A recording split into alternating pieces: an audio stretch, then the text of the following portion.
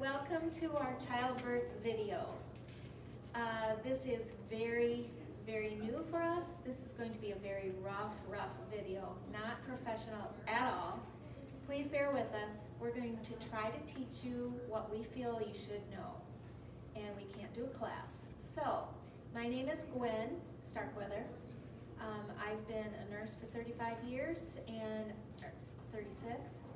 I've been teaching classes and doing OB for all of those years.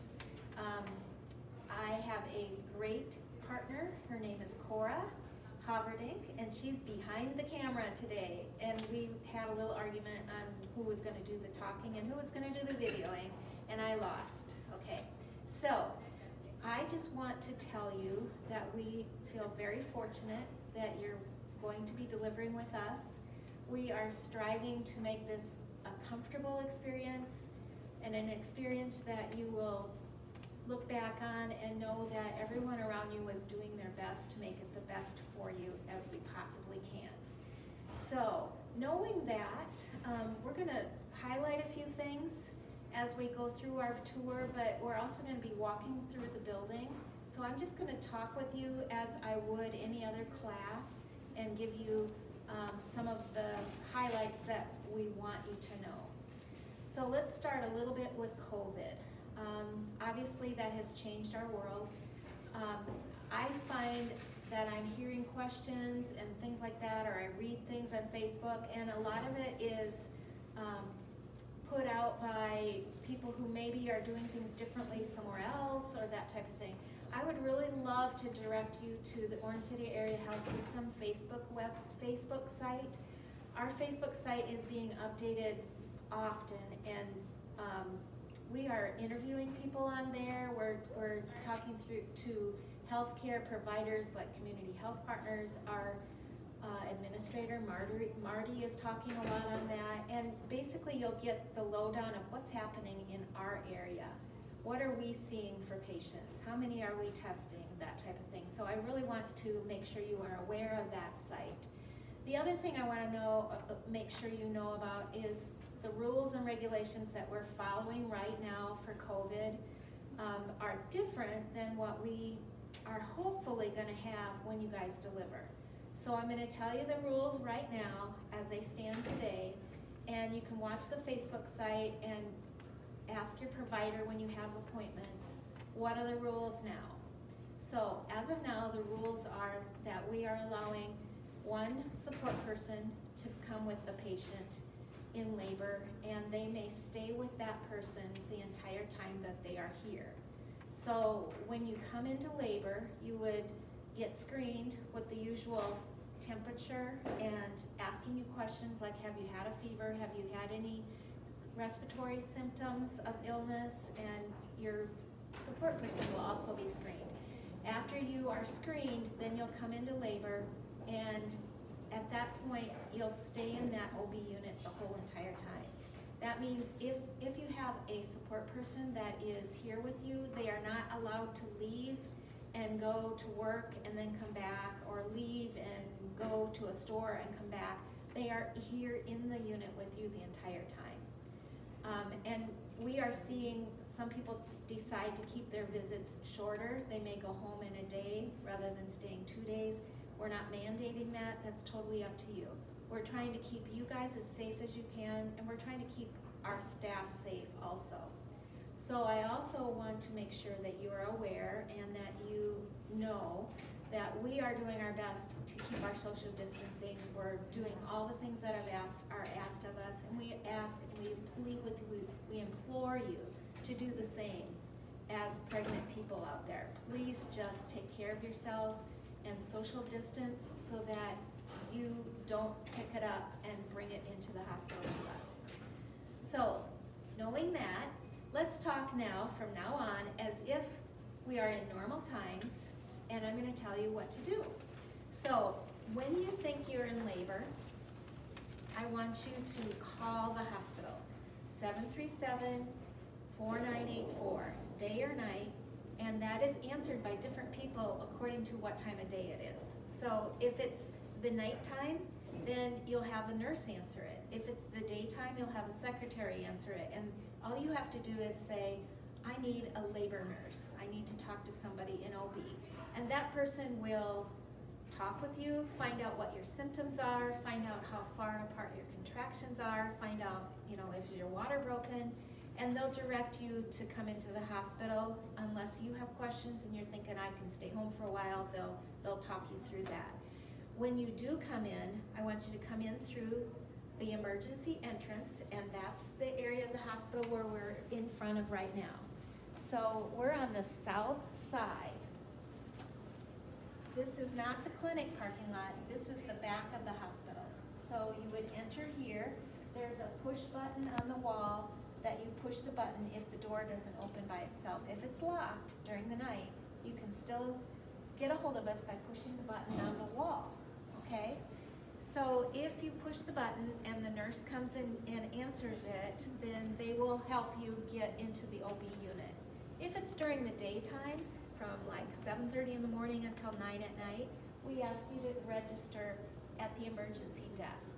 Even though it says emergency, that is our general check-in spot for anyone coming into this area of the hospital, okay? So once we come and pick you up from here, they'll call us, a nurse will come and find you here. Then we're gonna go into the birth unit, okay? So let's just go on to that area.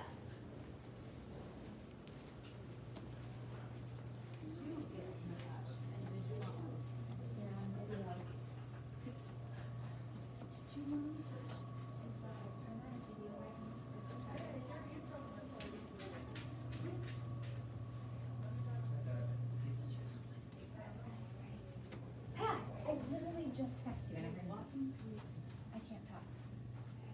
Okay, so this is the med-surg nurses station. This is your first point of contact with our unit. This is a unit coordinator or a nurse will be sitting here. This is where your visitors will check in also, because OB is a locked unit, and so this is where they will allow you to come in or not. So if you have concerns about certain visitors that you do not want to visit, if you want confidentiality and nobody to see you, you let your nurse know, and this person is the one that will not allow them in, okay? So we'll go on to OB now.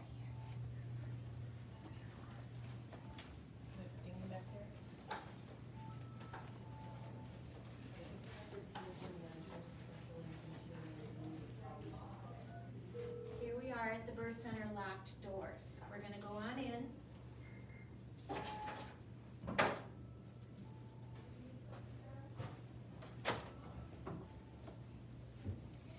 And even as this video is going, we're going to be showing you rooms here, and it's kind of backwards because these are the postpartum rooms for after delivery, but we're going to walk over to the labor side and show you the labor rooms, and then just know that we have rooms all around here that are for postpartum moms and babies. Okay, so we're going to walk to the labor room, and as we do that, you'll see this is the nurses station for the OB nurses. And you will also see there's nobody sitting here right now. Those nurses, basically, they're a one-man show. They take care of moms and babies. We don't have anyone sitting here that's a secretary, or we don't have nurses' aides. We take care of moms and babies. We answer the phones. We do the cleaning. We do a lot of as your OB nurse. But just know that we do assign one or two moms and babies to a nurse. We never go 3 moms and babies, so we try to keep it where we give you very good staffing, okay? So this is where they sit. And we'll go right through into here, and we're gonna cut through to a labor room.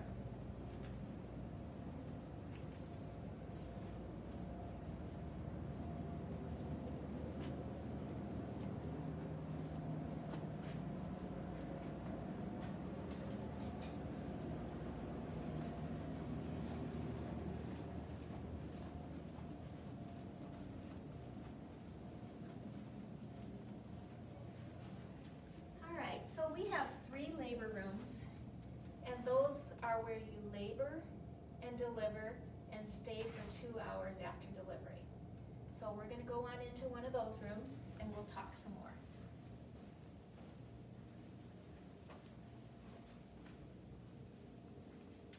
All right, so you can see that this room has your basics of the monitor that listens to your baby's heartbeat.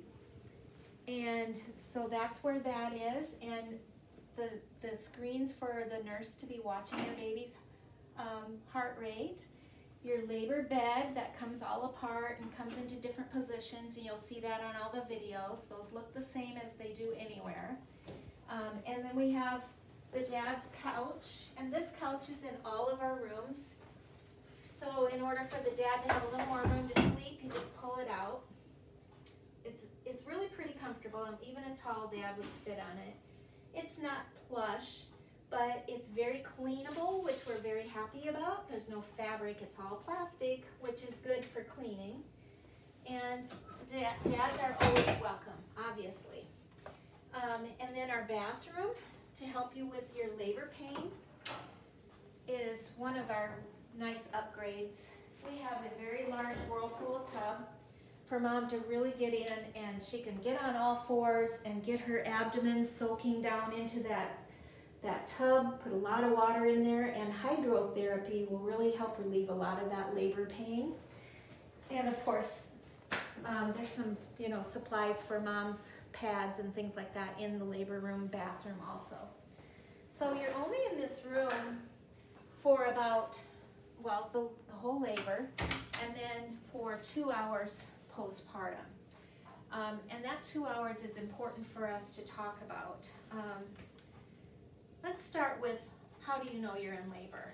I hope that you're going to read your book. I hope you're going to watch all the little snippets of video that will help you to know. But I think some of the biggest questions that we often get is, how do I know when to come to the hospital? And in your book, it talks about the 5-1-1 rule. That means your contractions should be 5 minutes apart, lasting 1 minute long, and maybe have them at least have that for at least an hour. So 5 minutes apart for the last hour, and they're lasting at least a minute long, okay, 5-1-1. That being said, if your water breaks, we want you here sooner. If you have leaking and you think it's your water, we need to see you. We need to have that evaluated. Or if you're having such strong contractions that you really can't talk through them, you're very anxious, you just don't feel comfortable staying home anymore, then we sure do want to see you before the 5-1-1, all right? I know I was reading a lot of things in larger hospitals and city hospitals. They don't keep their patients until they're in active labor, and active labor, if you've already learned your phases of labor, and from your book, active labor is 6 centimeters. And so many people are sent home because they're not 6 centimeters or more. I can assure you we really don't have that rule here. If people are making progress and their labor is in a steady pattern, and even if they're in early or latent phase of their labor, we will keep them here, especially when they're most comfortable in that way. If you want to go home for a while because you're only 2 centimeters and you're kind of staying that way, or if your physician really suggests, hey, you could probably do this for the next 24 hours, then we'll let you go home. And don't feel bad if we evaluate you and send you home. But in general, once you're making progress and your cervix is advancing and your contractions are closer than 5 minutes apart, then we usually will say, yep, now is the real time for labor, okay? So, and we get that question quite a bit, and we really ask for you to call us and let us know that you're coming. It helps us as a smaller unit to know how to staff appropriately. We'll get people ready that maybe are on call to come on in. We want to know that you're coming in. So just call us at that number I talked about. It's 712-737-4984, okay? And let's talk about dads or your support person. If you choose to have your mom as your support person, that's fine. If you choose to have your dad or your husband. In the COVID time, it's only one person. During other times, we don't limit it. We let you decide how many people you want in the labor room with you. but I will tell you that we try to keep things manageable. And we try to have support people basically on this side of the room when it comes to labor. If you have 2 people, that's fine. If you have maybe 3, but more than that, it gets to be a little bit too many people in the room. And then the nurse will be on that side, and all of our cabinets have all our supplies and things that we need. So once you've delivered and you have that support person in here with you, or 1 or 2 people in here with you, we ask that you not have more visitors until that 2-hour mark. It's a general time where in the medical world, that 2 hours postpartum is called the acute phase, and that's when you have the most bleeding. We do a lot of massage on your uterus to make sure that you stay firm and that you're not bleeding too much. Your IV will be going. We'll really push and ask and encourage and help you with breastfeeding and skin to skin. So baby will be right up on your chest. That keeps the baby warmer. The baby will learn to nurse during that time. And we don't want a bunch of visitors during that time. It's important for just that baby to learn you and your partners smell, taste, feel, and learn about you guys in that 2 hours. After that, we will take you and put you in a wheelchair and bring you down to a postpartum room. And the postpartum room is where you recover the rest of the time you're here, whether that be 1 or 2 more days. All right? So, that being said, let's go look at what the postpartum room looks like so you know what to expect for that room. All right? Let's go on over there.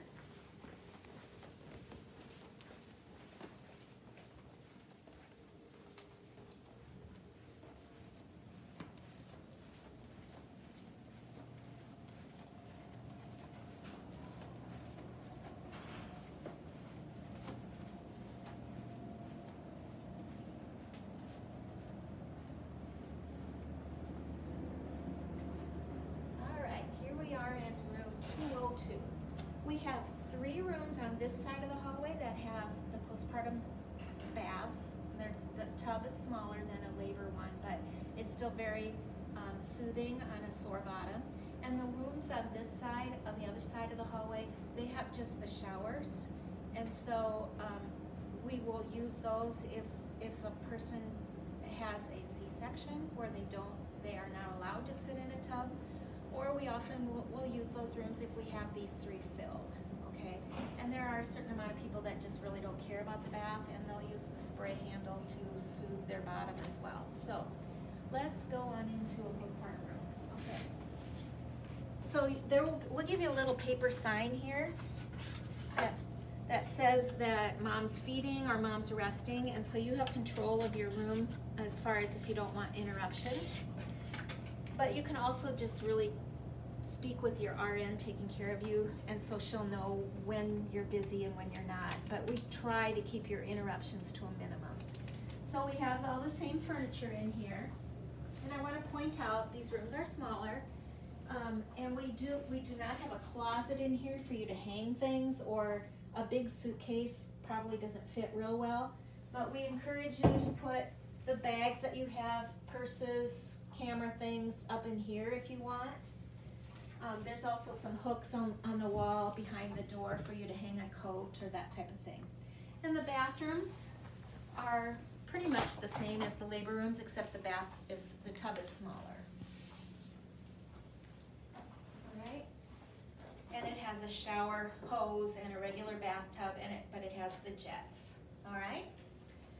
So let's talk about what to bring to the hospital with you. I want to make sure that you bring something to walk in the hallways on your feet. So bring comfortable clothes, whether that's a robe or athletic wear or whatever, and then some tennis shoes or slip-on sandals or slippers or something, because in the beginning of labor, we'll really encourage you to be in the halls and walking, or even up in the room and walking. But make sure you bring comfortable clothes. We want you to bring the car seat for the baby, and we want you to have the car seat base already installed in your car. We want you to make sure to have read your manual on your car seat and read the manual for your actual car, so you know how to install your seat. Every seat is different, every car is different, so you need to be doing that now so you understand your car seat and the belt system in your car. So bring your car seat, bring your checkbook. Your checkbook is needed for when you're paying for the birth certificate for your infant. That check gets sent up to the Iowa Department of Public Health, and your birth certificate will come to you in the mail if you pay by check. And we'll explain all those things, but not very many people travel with their checkbook anymore, so just put that in your purse, okay? The other thing, let's talk about breast pumps. If you have insurance, most likely your insurance will pay for you to have your own breast pump, electric breast pump. So ask your physician on one of these upcoming visits if they would please write you a prescription for that. And you can go to a medical equipment company and pick up your breast pump. And you don't have to bring it with you to the hospital, but if you want to, we can help you learn how to use that, okay? So that's another thing to think about before you come into labor. The last thing I want to make sure that you understand is that our support people, the dads, they eat free the whole time they're here. So we have room service, so we have a menu, and you just call down your order to the dining services and they will bring up the food to you and your partner for all your food needs while you're here. And then let's show you the kitchen area and waiting room. So you'll be familiar with your little kitchen area here, kind of like a hotel where you can help yourself to the water and the soda and the juice and make some toast or pop some popcorn or whatever. So I'll show you that. You can follow me and we will be right here.